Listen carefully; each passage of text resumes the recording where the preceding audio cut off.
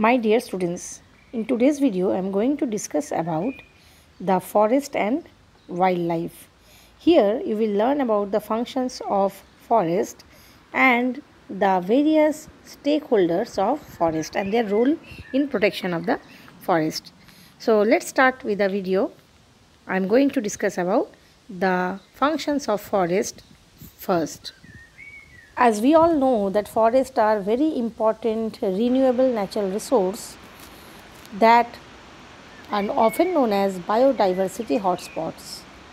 They are the areas where biodiversity of plant, animal and microbes are conserved.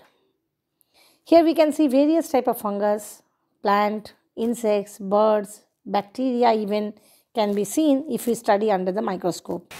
Even you can see reptiles and other animals also. Now, any type of disturbance in this basic structure of the forest can damage the biodiversity and can create the loss of biodiversity. And finally, it will lead to the ecological instability. So, therefore, we need to conserve and preserve the biodiversity that we have inherited. Now, let's look into the functions of forests. Forests have three main functions: economic functions, protective functions and regulatory functions. So let's start with the economic function first. What is economic function? Forests provide us food, nuts, wood, commercial products as well as raw materials. Raw materials for various type of industries like matchstick industries, fiberboard, plywood, paper industry, etc. So forest is very important for its economic function. Next comes protective function. The forests protect the soil from erosion. Vegetation protects the soil from wind and water, and the plant roots hold the soil firmly. The forest also provides shelter to the wild animals and control the air and noise pollution. Next is the regulative function. Forests regulate the climate and rainfall by increasing the humidity. Forests also balance the atmospheric gases. Like the trees and the plants of the forest help in maintaining a balance between the atmospheric oxygen as well as carbon dioxide. Forests retain and absorb the water.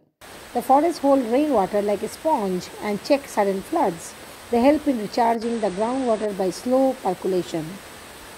Now comes the next part of the video, that is the stakeholders of forest. So who is known as a stakeholder? A person with an interest in something is called a stakeholder. So here we are talking about the stakeholder of forest. So which people can be considered as the stakeholder? Those who want to conserve the forest. So they are the local people who live in and around the forest and depend on the forest produce for living.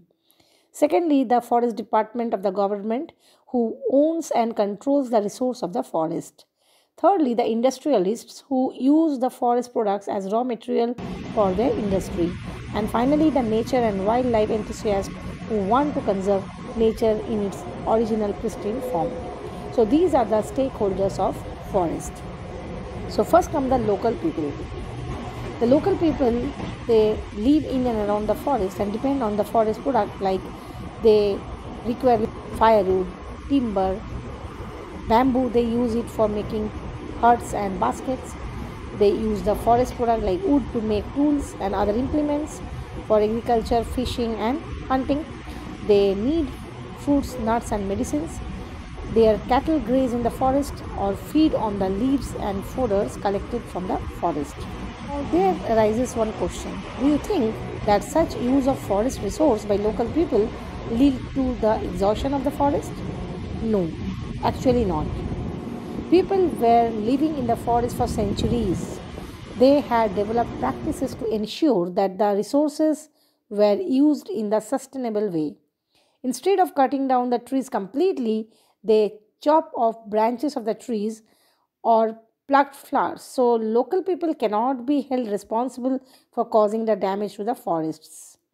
But the effect of British rule on the forest resources were immense.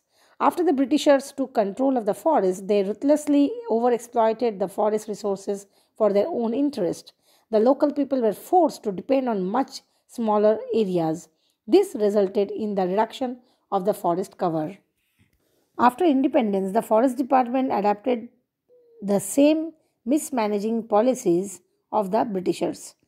Some of the examples are the management of forest resources was not diverted to local people. Basic needs of the forest dwellers were not taken care of. Knowledge gained by local people for a long time for forest management was completely ignored.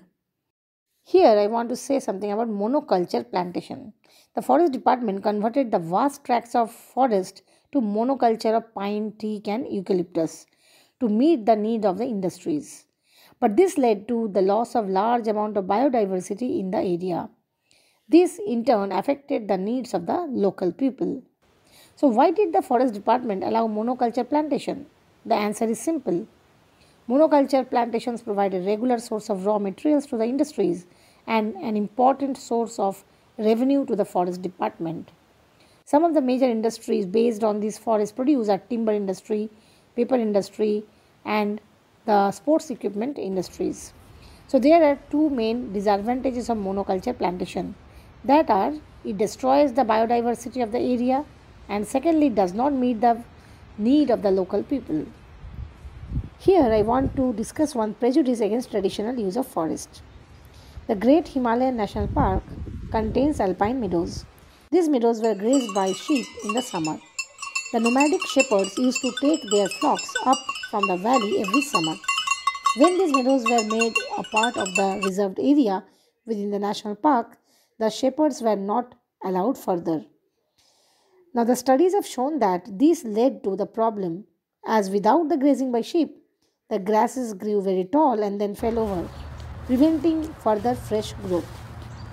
As a matter of fact, greater damage is caused to the forest by the development projects like building roads, rest houses, and dams. So here I want to end the topic today. In the next video, I will discuss about the sustainable management and conservation of forest, learn about the important afforestation programs like the Chipko movement, where people's participation played a very important role for the protection of the forest.